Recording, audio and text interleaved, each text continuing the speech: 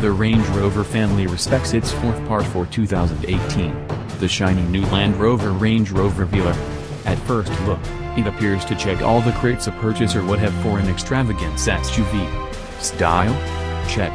Extravagance? Check. Rough terrain ability? Twofold check.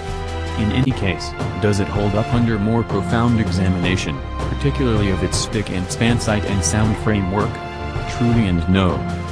The Velar is situated as the Goldilocks Range Rover for urbanites.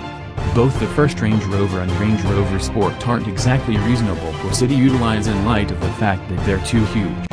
The Avant, with its minor rearward sitting arrangement and deficiency of freight room, is too little to satisfy the utility part of the condition. So along comes the Velar, which fits most people, counting those with little families, without flaw. To locate the Velar's nearest rival, you don't need to look more distant than over the Jaguar Land Rover carport to the Jaguar F-Pace. The two offer the same powertrains and stage, which gives them numerous likenesses.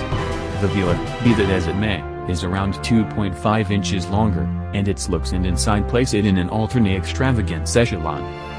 Likewise contending with the Velar are other minimized, average-size extravagant SUVs like the Porsche Cayenne and Volvo XC60. In expansion to a supercharged V6, the Velar offers two 4-chamber powertrains. I drove, a 247 horsepower, turbocharged 2.0-liter 4-barrel with 269 pounds-feet of torque appraised at 21/27/23 of a mile per gallon, and a 180 horsepower, turbocharged diesel 2.0-liter 4-barrel with 317 pounds-feet of torque evaluated at 26/30/28 of a mile per gallon.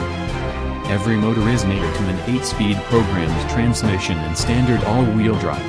Amazingly, each of the three motors are accessible over all the Velar's trim levels, S, SE, R Dynamic SE and R Dynamic HSE, aside from the base trim, which comes just with the gas 4-chamber.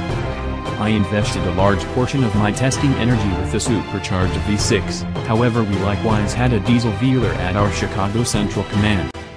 In the wake of driving a Velar with every motor, I didn't get myself enchanted with any of the powertrains. As specified some time recently,